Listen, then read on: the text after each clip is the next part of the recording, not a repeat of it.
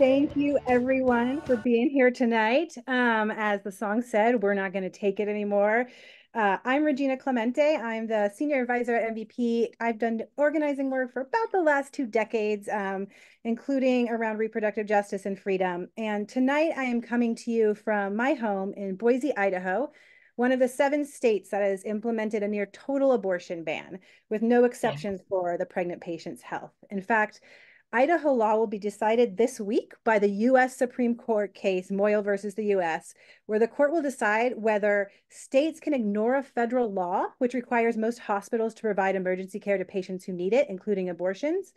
And just today, a leaked court document seems to affirm that doctors in Idaho will likely be allowed to perform emergency abortions again in Idaho, but we've yet to see the final decision. We're not sure, and this will not fix issues in other states. And so I come to you tonight, not just as someone who's worked on this issue a lot, but as someone who knows doctors in my community who have to ask themselves questions like, if this patient's pregnancy has a complication, at what point is it serious enough to be life-threatening, and can I provide care?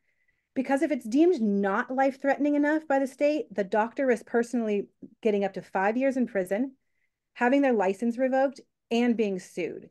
And these kinds of laws have unsurprisingly led to significant doctor and nurses shortages in places like Idaho and throughout the country where there are full bans in states. 2 hospitals here in Idaho have actually already closed their labor and delivery units entirely, making rural access here worse than it's ever been before. And pregnant people and their families don't know if they can get care locally or if they'll need to be airlifted across state lines in the midst of a pregnancy-related emergency. So we all know it's pretty dire and that Idaho is far from alone, which is why we're here tonight to join forces and give you guys insight into the most impactful ways you can be supporting organizing around abortion access this year in ways that build for a much less dystopian future. For those of you new to MVP, welcome. Thanks so much for joining tonight. We are a one-stop shop for strategically investing in local organizing that wins elections and transforms policy. We do the research on groups so you don't necessarily have to, and so you can maximize your impact by streamlining your giving. That said, we also always encourage you to give directly to local groups on the ground, which you'll have the opportunity to do here tonight.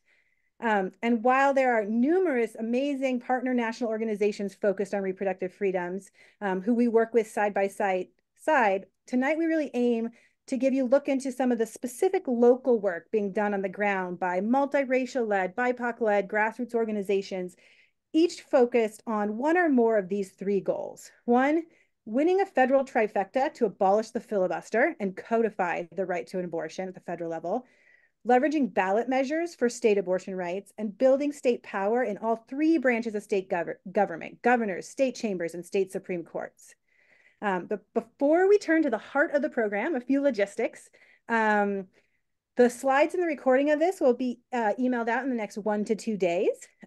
We have the chat, which you can use for questions, and we'll also be posting information there for you to see.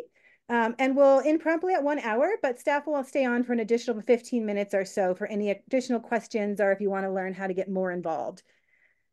So now I have the pleasure of turning it to one of our MVP Healthcare Leaders for Democracy volunteers, Lillian Shirley, who's a mom, a grandmom, and a nurse who's worked in public health leadership at the state, city, and county public health executive levels for close to 40 years, and whose passion for reproductive justice stems from early pre-Roe experiences and the horror of the attacks we're seeing now. Lillian, thanks for being here. Thanks so much, Regina, and thank you all for being here tonight and joining our community of healthcare and public health leaders working to protect our patients and the health of our communities in this coming election. Healthcare Leaders has been working since June of 22, raising money for groups on the ground in the front lines of this fight. We are all volunteers. We're a group of parents, doctors, hospital administrators, nurses, public health professionals, and community health workers. But we realize now that how dire things are and how generous folks like you who care so much about these issues are, that we've just set our goal much higher. Tonight, we hope to raise at least another $200,000 to add to the $450,000 we've already raised for the strategies and groups you'll hear from tonight. For more information on joining Healthcare Leaders for Democracy, see the information in the chat. We'll be using the chat to field your questions and also to receive your feedback as well. That's also very important to us. Thank you again for joining us tonight. And I'm going to turn it back to Regina. Thanks, Lillian. And thank you to all of our fabulous Healthcare for Democracy volunteers who have been so committed to this work and who turned out so many of you to get involved tonight. I now turn it over to Sarah Chasen Warner, our MVP Senior State Strategy Director, who's going to give you an overview of the national landscape and some good things. Hi, everyone. So glad to be with this group again. For those of you who I haven't met before, my work in organizing started in healthcare 18 years ago. My very first organizing job was to ensure the passage of a bill in New Hampshire that would ban smoking from bars and restaurants. That was 18 years ago. I've also, when I was at a national organizing entity, my job was to coordinate the field work around ensuring that Trump did not repeal the Affordable Care Act. And so I feel very much at home with healthcare leaders. So thanks so much for having me. Here I'm going to give a quick overview of the MVP program before we hand it over to Florida, Montana, and Arizona. Julie, could I have the next slide, please?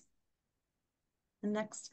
So as we think about the victories since Dobbs, we're just going to highlight a couple of them from MVP. First, New Virginia Majority and CASA really galvanized voters around reproductive rights. And we're able to hold the state Senate and flip the House of Delegates, and saving the abortion rights in the only current Southern safe haven, for abortion rights. If you're not familiar with abortion rights in Virginia, abortion is legal until 26 weeks, and then some stipulations after that. Next, thank you.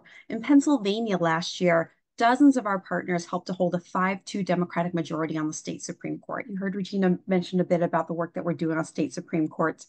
Worked on it last year, we're doing more on this year, and I'll focus more on that a little bit later. But we targeted young adults, voters of color, and women who supported abortion rights and really leveraged the reproductive rights to boost the winning progressive candidate. We were really proud of that work.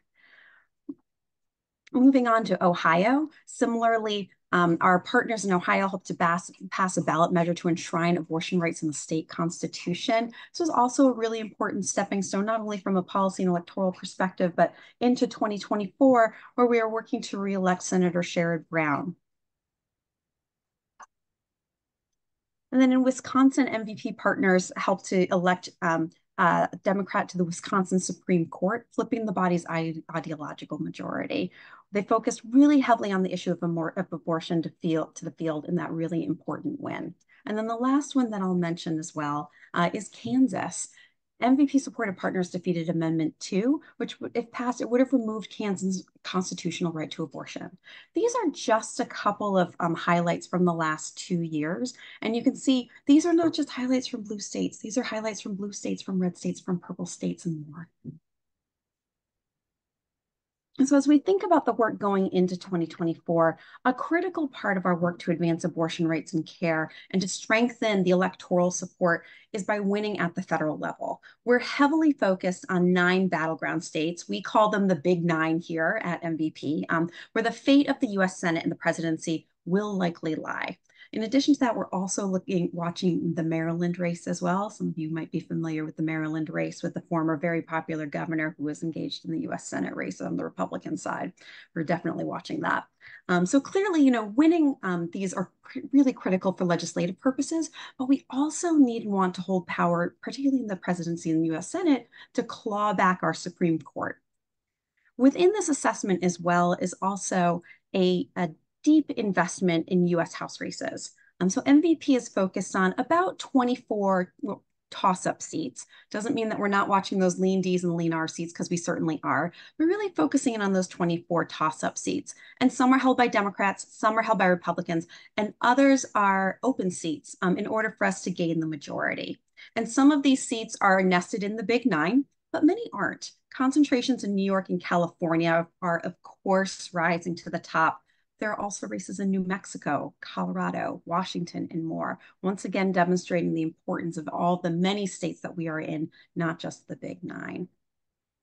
So to make these gains, our partners are testing and refining their targeting messaging, and they're using data from the voter file and modeling to predict support for abortion rights. They're educating and engaging voters about the candidate stances on this issue and what the world could look like under Democrat or Republican federal control. And then they're mobilizing these voters to vote up and down the ballot in November. Here's a couple of important tidbits as we think about that mobilization for November.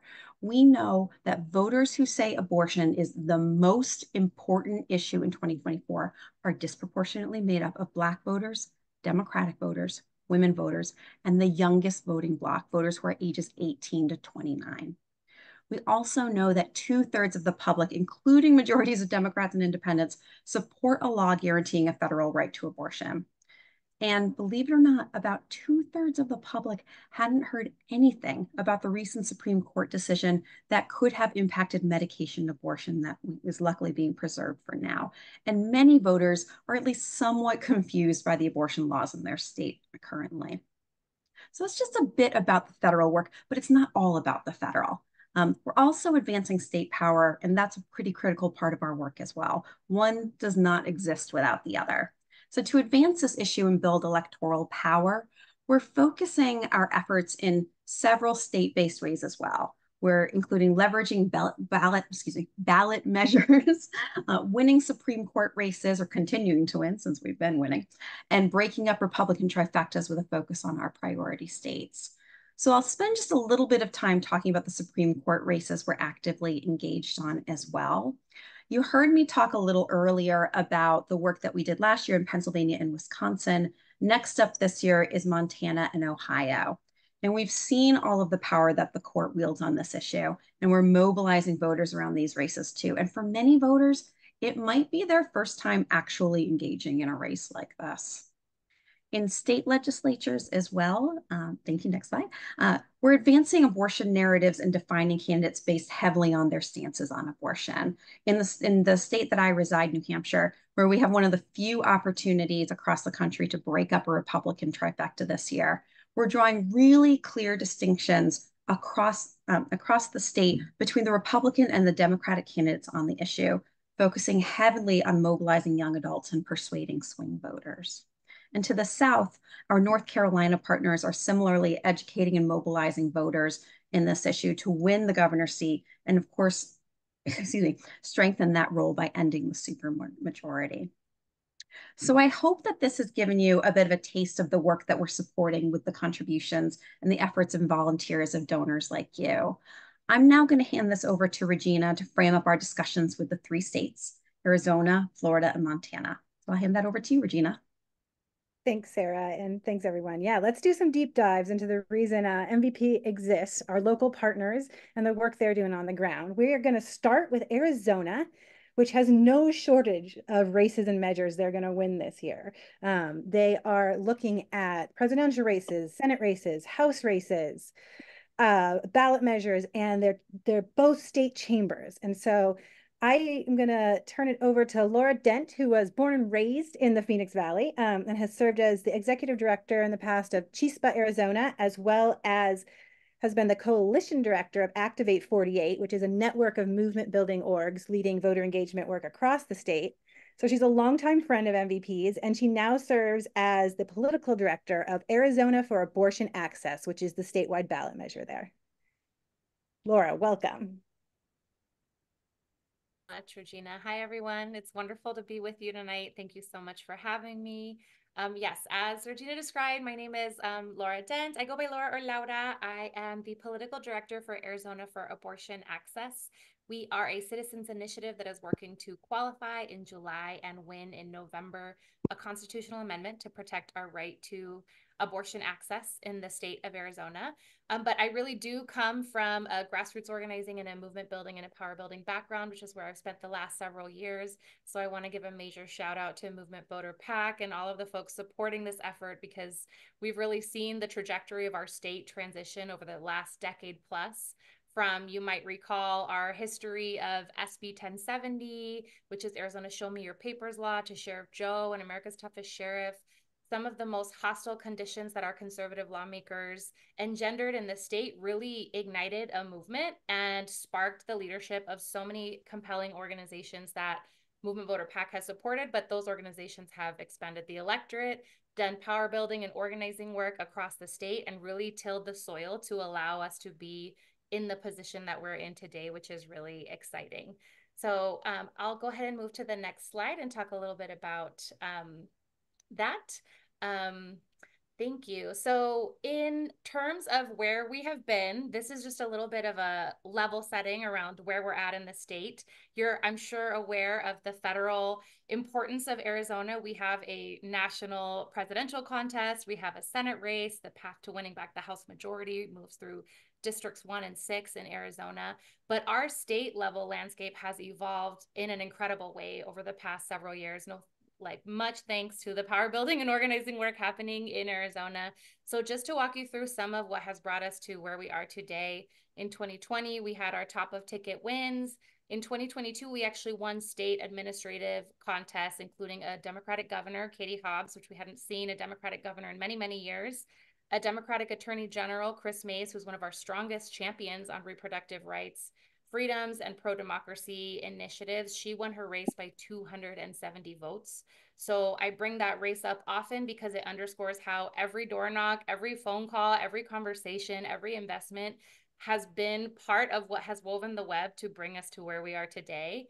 And then, of course, this year we have all of those amazing federal races. But at the state level, we are 1 seat away from parity in either legislative chamber, so 2 seats away from a majority. And we have not held a governing majority in Arizona for more than 50 years. So this is a windfall change shift for our state. And it's really the landscape with which we're having the conversation around abortion rights right now. You all may have heard in April, our state Supreme Court passed or allowed to come into law a territorial era abortion ban, a total abortion ban, one of the most regressive in the nation. It was a real gut punch to all of us. We knew that it was a potential reality, but that ban woke a lot of people up in the state around the fact that we are not holding our reproductive rights in our hands. Politicians and judges are holding those rights, and we have to take that power back. The legislature actually repealed that ban, seeing the writing on the wall, seeing that Arizonans are not in step with that type of regressive attitude around our reproductive care. And so we are currently at another ban that has no exceptions for health and welfare after 15 weeks and is an extreme ban that we need to overturn nonetheless. So that's brought us to a moment of clarity around needing a constitutional amendment and organizing around that now. Next slide, please. So who is Arizona for Abortion Access? We have an incredible coalition of leaders, including Planned Parenthood, Advocates of Arizona, Reproductive Freedom for All, the ACLU of Arizona, Arizona List, Healthcare Rising, and Living United for Change in Arizona Lucha. Many of you all might be familiar with Lucha's amazing organizing work. They helped make the minimum wage increase in Arizona possible years ago and have done incredible and compelling organizing, particularly among the Latino community for many years. So we're thrilled to have them on our team and to be continuing to kind of grow this coalition and this effort. This coalition came together after the Dobbs leak 2 years ago, which was a watershed moment for many of us. It was the impetus for me to share my own abortion story. I know a lot of people really, it was a hard moment for all of us. And so this coalition came together, worked through a lot of challenges around language, around how we wanted to approach this effort, conversations with community, and came to language that will essentially restore the protections that we benefited from under Roe and take some of those protections even one step further. And so very proud of the coalition for working through a lot of difficult conversations and difficult constraints around our initiative process in Arizona to make that possible. Our legislature knows that citizens' initiatives are the way that we make progress in the state, and they've made it really difficult to make that happen. Next slide, please.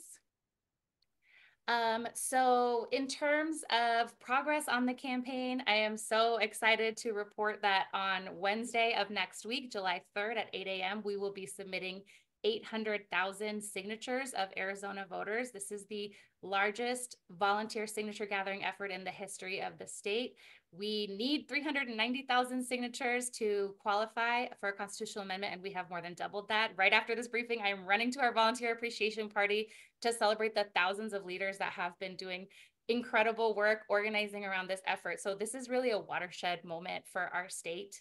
And we're thrilled to be turning those signatures in next week and moving into a litigation and a legal challenge season for about a month and a half, and then shifting into our conversation around what our campaign looks like and our voter education efforts. So in terms of that's sort of our progress, we're really thrilled. We are uplifting a nonpartisan frame. We've been really impressed with how compelling the research and the polling is around ideologies and backgrounds. There is support for this across Republican, Democrat, and independent lenses. So while our frame is nonpartisan, we know that this is a really compelling mobilizing moment. Sarah mentioned that in her introduction. We have found that particularly with some of our communities that are feeling somewhat disaffected in this moment, among Latinos in particular, and among young voters in particular.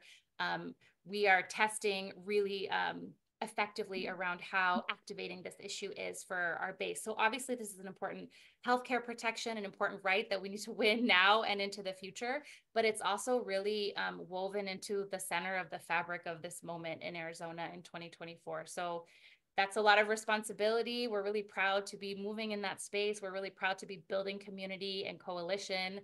Since I've joined the team, we've garnered 40 plus endorsements from organizations across the spectrum from all different demographics and backgrounds, because we know that this issue touches everyone.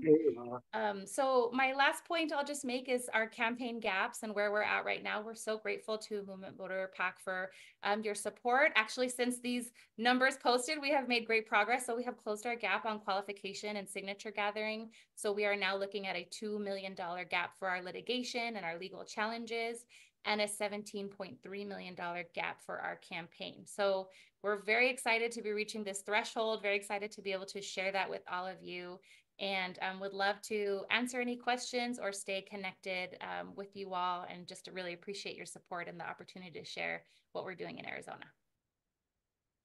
Thank you so much, Laura. 800,000 signatures, y'all. If any of you have ever done signature gathering, you know how many doors and events that means volunteers and staff have been to. And if I'm remembering correctly, I think you guys have already worked with over 6,000 volunteers to make that happen. Talk about base building and training a peaceful army. That is phenomenal work that is being done on the ground. So thank you so, so much.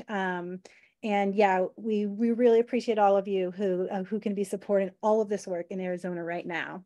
We're going to jump to Montana right now, who has 3 layers of focus work they're doing in this space. That Kirsten Uwai, one of my favorite Montanans with years of expertise working in digital comms, climate justice, youth organizing, and diversity and inclusion spaces, is going to tell you about. She's another longtime friend of MVP who's been the fearless ED of Forward Montana since 2019, which is a firebrand organization that builds the power of young folks in Montana. And I believe that Kirsten was even an award-winning young volunteer of Forward Montana back in the day. So we're extremely happy to have her here with us today to tell us what's going on there. Hello, thank you so much. I am very excited to be here to talk to you about 2 things that are near and dear to my heart: reproductive rights and Montana. Can you go to the next slide, please? So Forward Montana is a multi-entity organization that builds the civic and political power of young people so that Montana's politics and policies look a little bit more like us: compassionate, sustainable, and equitable. We serve high school and college students, non-college youth, young professionals, and youth in rural communities. I'm here to tell you about our work through Forward Montana, our C4, and Forward Montana Voter Fund, our PAC. Next slide, please. So we empower everyday folks to get involved and make their voices heard. That's from registering to vote, to running for office, and everything in between. We meet young people where they're at, both on their phones and in real life. That could be on campus move-in day before the start of the fall semester, or at a brewery or coffee shop, or at a river takeout during summer floats. And no one knows this better than Ella, one of our high school fellows in 2020. Ella reported that, quote, "I was given the resources to do independent community organizing with young voters in view. I've actually had multiple people ages 18 to 25 come up to me in the past few weeks and told me that they voted for the first time because of me. It's one thing to cast a ballot. It's a really important thing, actually, but it's another thing entirely to inspire people to get involved with Montana politics that could potentially last the rest of their lives, end quote. And this is our impact at Forward Montana. It's not just the big numbers, not just the turnout and the wins, but it's also about that individual development that'll last young people. But to win statewide, candidates must perform with young voters. This year, we'll engage in a robust turnout and persuasion program to ensure young Montanans understand what at stake, what candidates share their value, and how to cast their vote. This means targeted GOTV efforts that reach the right voters at the right time. This includes calls to young people across the state to identify pro-choice and anti-choice voters, and these voters will receive multiple contacts through a layered and strategic program. And in the fall, we will connect with young voters through phone calls, texts, stores, mail, digital ads, and events. Nearly all of our GOTV efforts will feature our voter guides, a staple for every young Montanan. These voter guides will have an abortion-related question to make it clear which candidates stand with them and which ones don't. Next slide. And of course, we all know that the 2024 election is such a pivotal turning point on so many things. And of course, abortion access is at the top of that list. Young voters are highly motivated to vote on abortion. We know this because of conversations we have with young people when we're registering voters and knocking on their doors. This is also backed by a recent poll we did. Young people strongly favor abortion rights. 7 in 10 in Montana believe abortion should remain safe and legal, and the majority oppose limits to reproductive health care. They trust Democrats more than Republicans on the issue, but leaders need to show that they're fighting hard for what they believe in. So in Montana, abortion access and reproductive rights will show up in many ways on the ballot. The Senate race, 2 state Supreme Court seats, significant double-digit pickup opportunities in the state legislature, and an abortion ballot measure. Next slide. And while I'm going to use this time to talk about the state Supreme Court and a constitutional initiative to protect about abortion access, of course, I have to mention a very important U.S. Senate race, the re-election of Senator Tester. Senator Tester is a pro-choice champion, one who will fight for good judges and good legislation. He's actually evolved on the issue, and he wasn't pro-choice when he was first elected into the state legislature over 2 years ago. But that's one of the best qualities of Senator Tester. He listens and learns to best represent his constituents and what they need. And Montana is a special place because of our state constitution.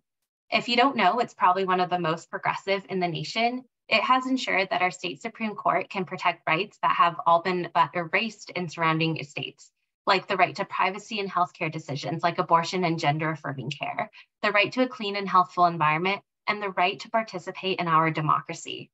Unfortunately, extremist politicians who would like to erode these rights are trying to take and undermine our state Supreme Court by threatening the independence of the court by passing policies, undermining the justices in the court of public opinion, and recruiting candidates for Supreme Court who would like the opportunity to reinterpret our state constitution or change it entirely. We currently have a slim majority of reliable pro-constitutions, a 4-3 majority. So in 2024, we have 2 seats up this year, including the Chief Justice seat. Both of these seats are held by pro-constitution justices, and it's imperative that we protect them. Neither are running for re-election, which means that we have new names to introduce to voters in these very low information races.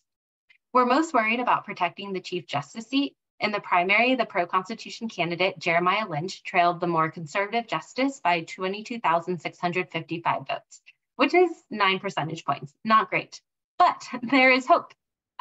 Because in the other seat, Justin Catherine Bittigray, the pro-constitution candidate, she beat her opponent, Dan Wilson, by 14 percentage points. So we know that voters want pro-constitution justice.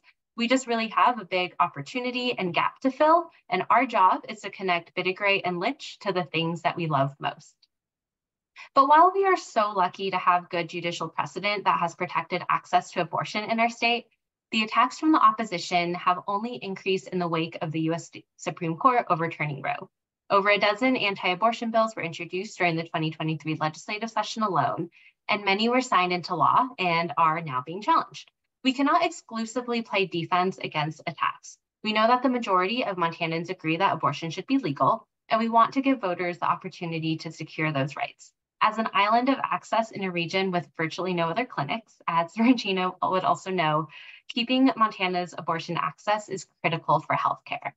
So Forward Montana is an executive member of Montanans Securing Reproductive Rights, the ballot campaign to enshrine access to abortion in our state's constitution.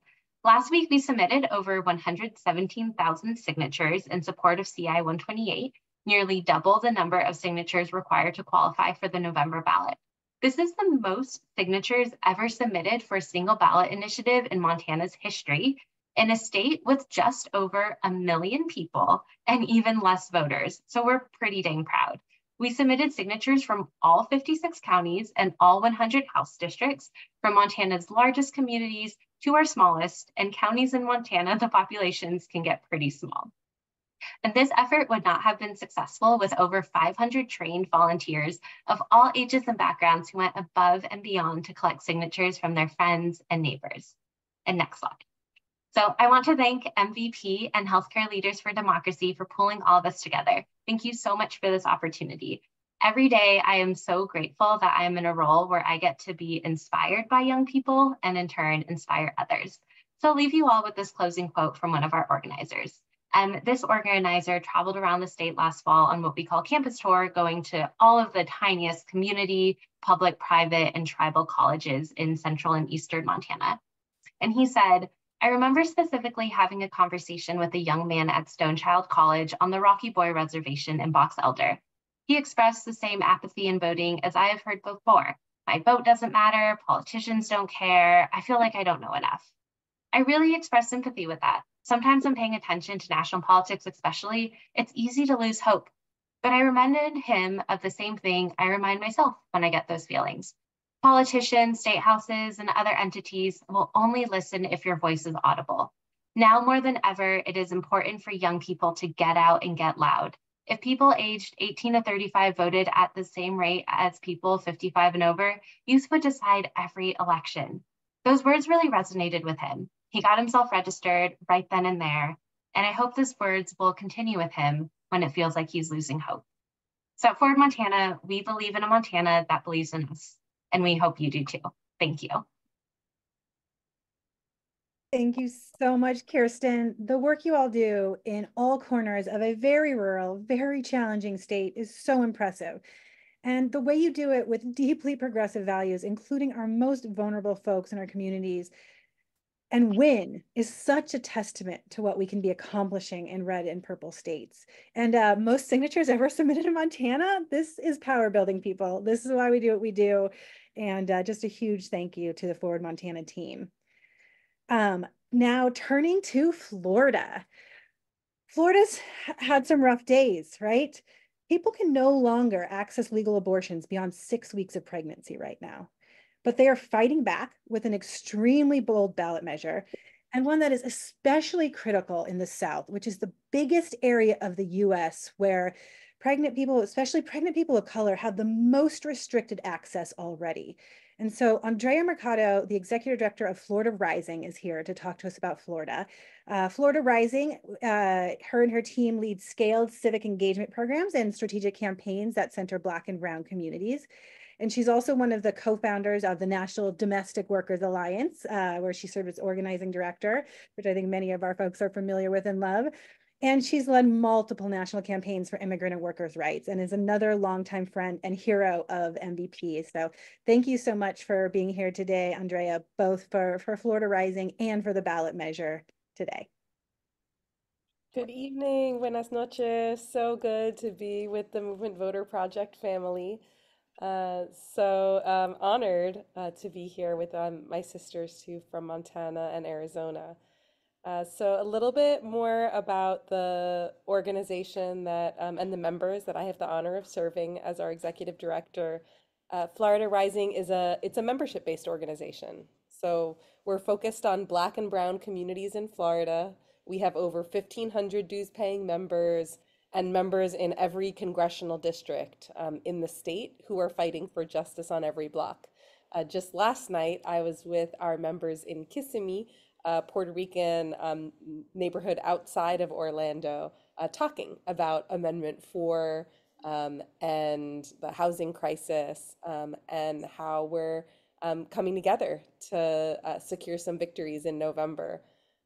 So Florida Rising's a proud executive committee member of Amendment 4 here in Florida, together with Planned Parenthood of Florida, ACLU of Florida, SCIU 1199, Voices of Florida, the Florida Women's Freedom Coalition, and the Florida Alliance.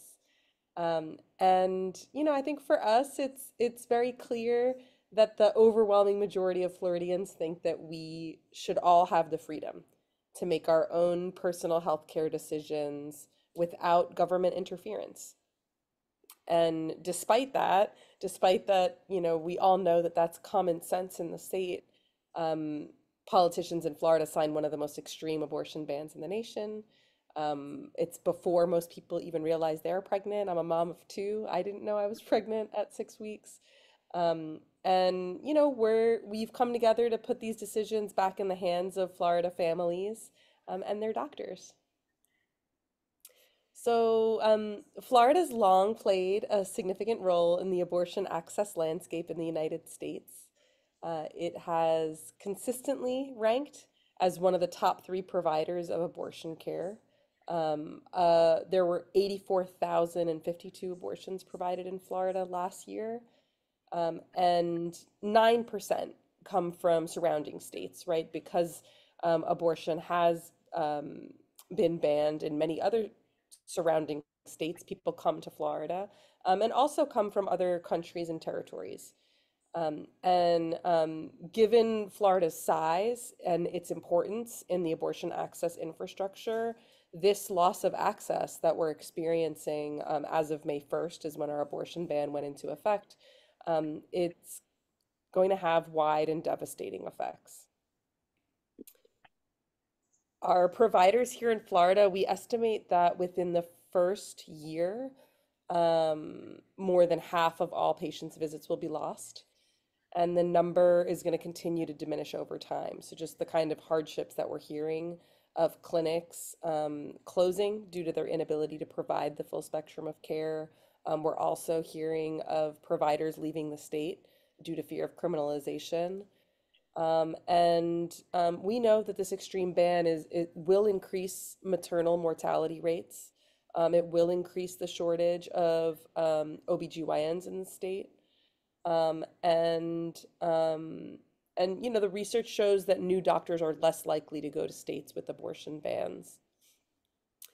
I think we're also sitting with the reality of like the impact that this ban has, not just on Florida, but on the nation, and on patients across the global South. People do come to Florida from the Caribbean and Latin America to get abortions in places where the procedure is not legal in their country, because Florida may be the closest geographical location or a place where they have family. I think it's important though for us to like sit and recognize that that here in the US, while politicians are taking us backwards, abortion rights are actually advancing in Latin America. It's been legalized in 3 out of the 4 most populous countries. We've seen the legalization and decriminalization of abortion in Argentina, where my mom's from, in Colombia, in Panama, in Mexico. I think we're taking a lot of inspiration in Florida from our sisters from the Marea Verde and from across Latin America and the Caribbean. As with every state that's hostile to abortion access, there are hurdles to qualification and passage.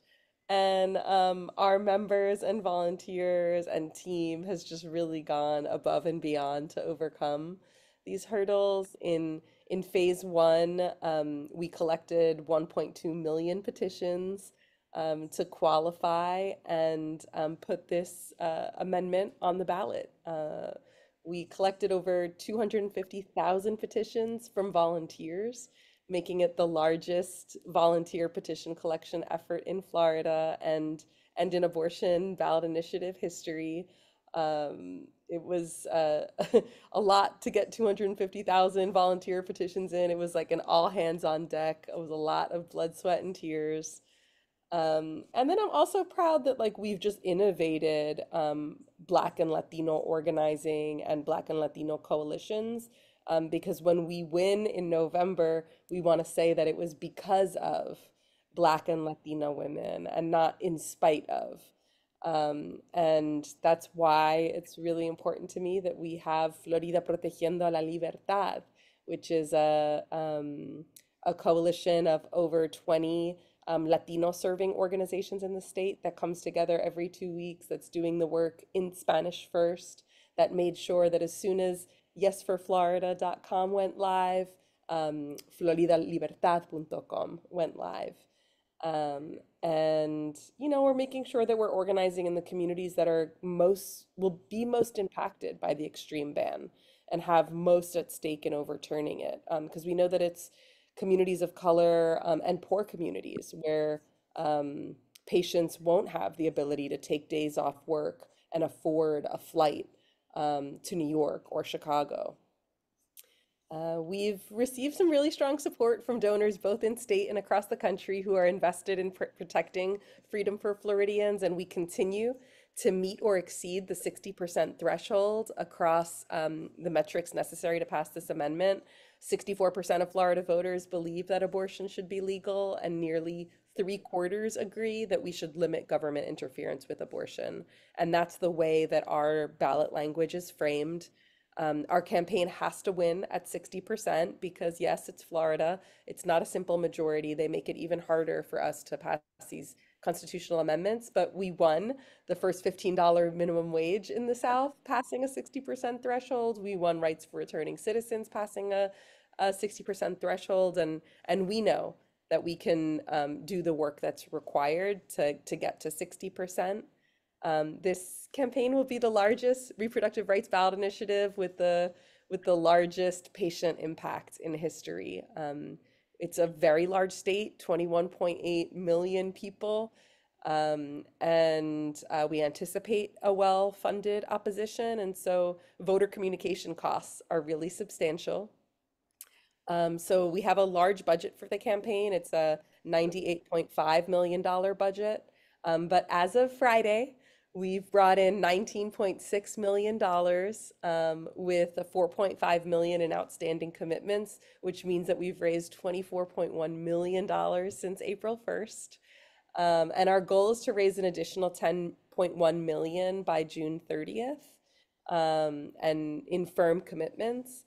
And I think that's why really we're here tonight, is just we know that it's going to take all of us.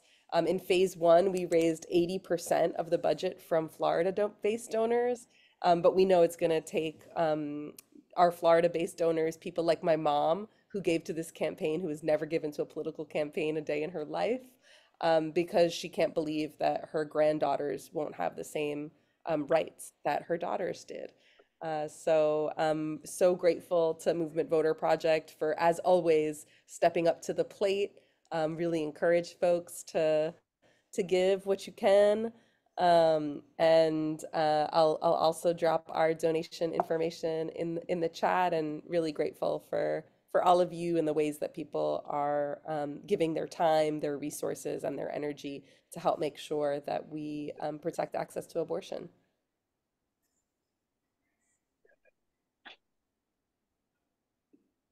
Thank you so much, Andrea. So yeah, Florida, not just one of the biggest states with one of the most restrictive abortion measures on the books, but also one that has to win ballot measures by 60% of the vote, because no one's trying to make democracy easy these days. But we've seen them do it, like Andrea said, with the work of returning citizens, and Florida Rising has been such a huge leader in that work. It's so exciting to hear that there are these 20 Latina organizations doing Spanish first work. These are the kind of things that will absolutely make or break us being able to pass this in Florida. So thank you so much for all you're doing. Thank you so much to all of our fabulous leaders who have been on this call tonight, and for the work that I'm sure you're doing after this call tonight. We're going to turn now to another great leader, Henry Allen, who is a leader with MVP's Amazing Healthcare Leaders for Democracy. And over the past 60 years, he's been an educator, community organizer, union organizer, political activist, and ran a foundation focused on supporting social and economic justice grassroots organizing. And now he's organizing with us. And so I pass it to you, Henry. You're on mute.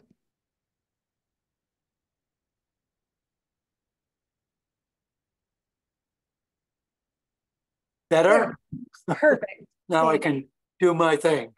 Thank you, Regina, and thank you to all the really amazing, extraordinary leaders and organizers that are making powerful, powerful moves across this country to restore, protect democracy, and restore and protect and advance women's reproductive freedom and democracy. So over the next 4 months, we must consider what are the most effective and impactful ways that we can win in November in all of these states and others. MVP, along with his partner, Healthcare Leaders for Democracy, know that supporting all of the grassroots organizations that we've heard from tonight, and in every other state that MVP is supporting similar kinds of organizations, that these are the organizations that can really make a significant difference come November. Why? Well, as we've heard, because they have intimate knowledge and the trust of the communities where they live and work. So when they canvass, when they knock on doors, when they greet people on street corners, when they meet people anywhere they are gathered, these folks are trusted messengers. When you combine these qualities with their passion and commitment and energy, they cannot be matched in terms of voter registration, voter education, voter turnout, and electing candidates who will indeed protect our democracy and reproductive freedom and justice. We know, in addition, as has been said tonight, that there are supremely talented in turning out young voters and voters of color. So what is needed now? We know that these organizations are doing fantastic work, but they also need substantial additional resources to make an even greater impact in November.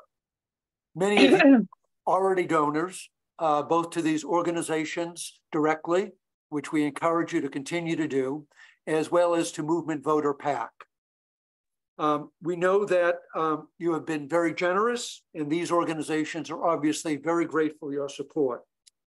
But over the next 4 months, we have an opportunity and indeed an obligation to contribute to the ongoing success of these organizations at the grassroots level in their leaders and organizers and volunteers. And I would stress that these people, in many instances, especially the volunteers, are really ordinary people doing extraordinary things. So in addition to what has been raised already, and Healthcare Leaders for Democracy is a small piece of what's going on, but still, as Lillian, my colleague and friend, has said earlier, we've helped raise $450,000 over the past year for MVP and these grassroots organizations, but we must do more. Our goal this evening, at least for Healthcare Leaders for Democracy and MVP, is to raise an additional $200,000. Towards that goal, we have received an extraordinary generous gift of $50,000 towards that $200,000 goal. But that must be matched dollar for dollar. And now is the time, we believe, for all of us to step forward, to be as generous as possible to the organizations you've been uplifted tonight by, to MVP and to Healthcare Leaders for Democracy. And so small gifts, large gifts, major gifts, whatever you're able to do, stretch your generosity to the limits. Now is the time to meet our goals and to meet that match. And we thank you for whatever you're able to do tonight. Thank you. Thank you so much, Henry, and Healthcare Leaders for Democracy. you know, we're only able to highlight 3 of the amazing organizations and ballot measures tonight. But as you know, MVP is supporting dozens of groups working on the ground for reproductive justice and freedom this election cycle. So we encourage you, give directly to these groups you've heard from tonight that this work is phenomenal. The amount of power building you just heard talk about in the other numbers that are represented through signatures and through amount of volunteers, this is how we build and move forward even stronger than we are right now. And so give to the groups you heard tonight, and also give to MVP for the other groups throughout the country, from North Carolina to New Hampshire, to all of the other states that Sarah went through earlier tonight. For us to be able to fully fund these fights. These are expensive, whether it's Florida, Arizona, or Montana, these take a lot of dollars. And we really, really appreciate everyone chipping in to do what you can to help make sure these leaders and organizers on the ground don't have to wait till the last month to do the work. Early money makes such a huge difference, and we're still early, but just barely. So the more you can give now for these groups to be doing the continuous building work they need. And as you've seen, these aren't easy fights. There's signature gathering, there's litigation sessions, then there's all the GOTV and voter mobilization. And so now is absolutely the time, as Henry said, and we're so thankful for all of our presenters tonight and for all of that you have joined us tonight. And we are going to turn now to take questions. So floor is open.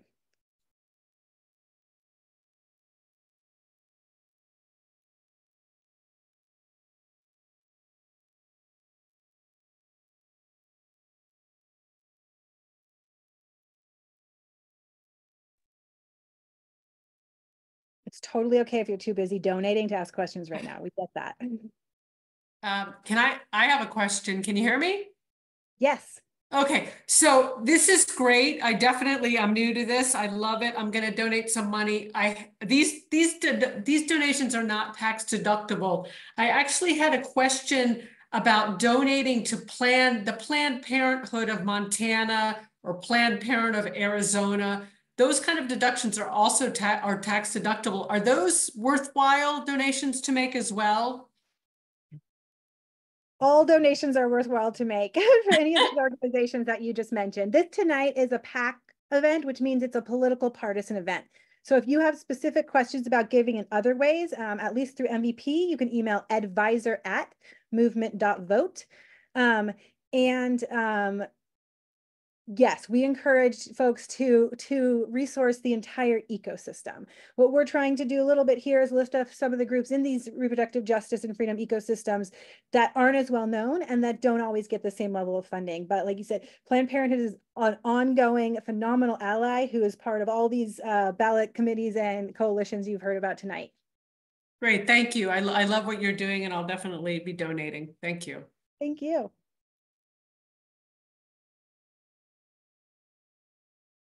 Other questions?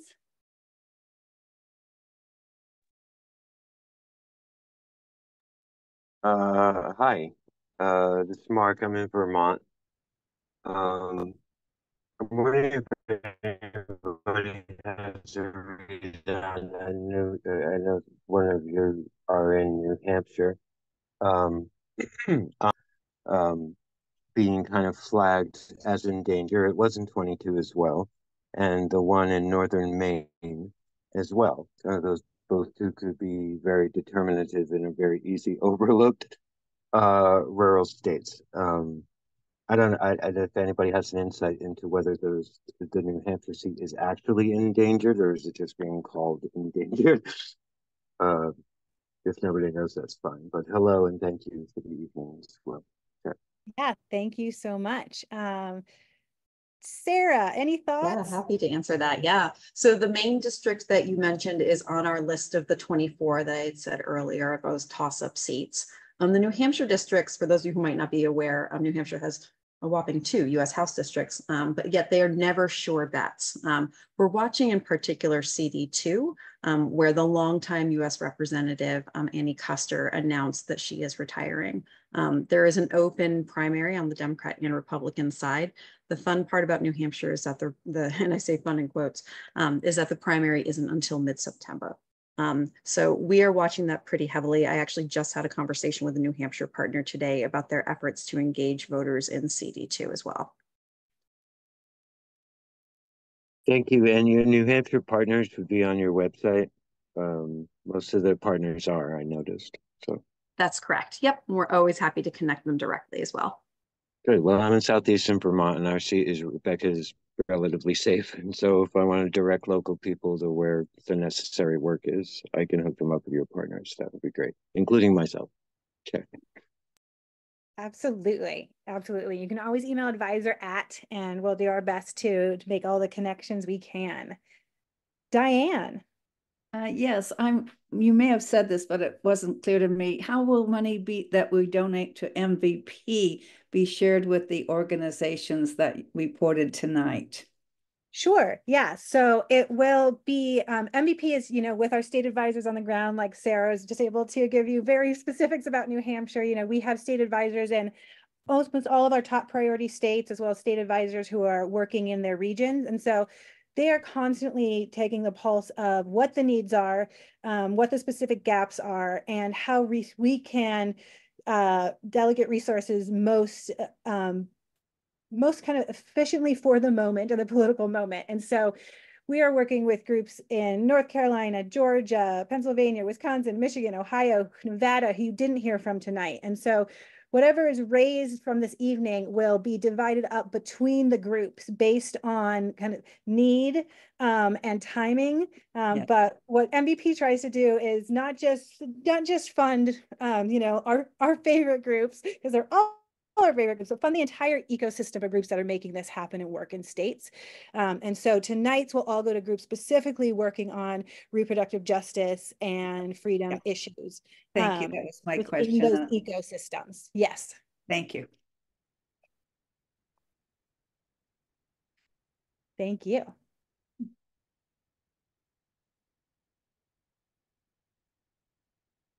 Any other questions, comments?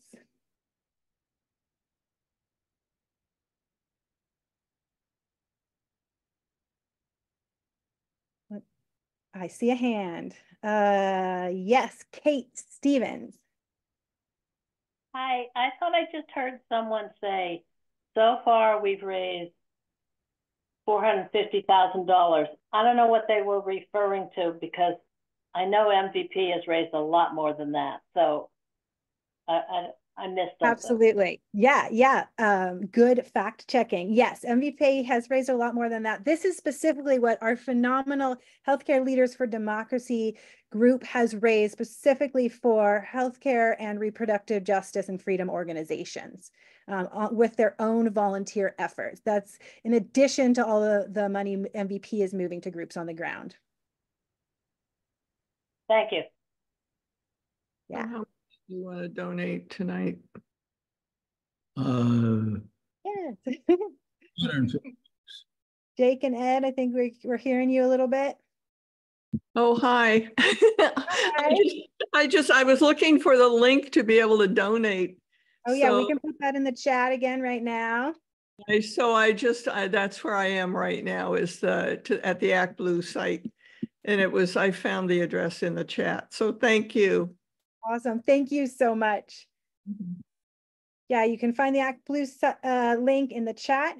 And you can email advisor @movement.vote. For gifts over 5,000, we encourage you to email us directly. And we appreciate all gifts of all sizes. So thank you so much for all you are doing so that we can have more organizers at the door, at events, and talking to all the voters necessary between now and November. And with that, we are at time. And so I hope all of you have a good rest of your evening. And yeah, we're not going to take it anymore. So let's keep fighting together. Appreciate you. Good night. Night.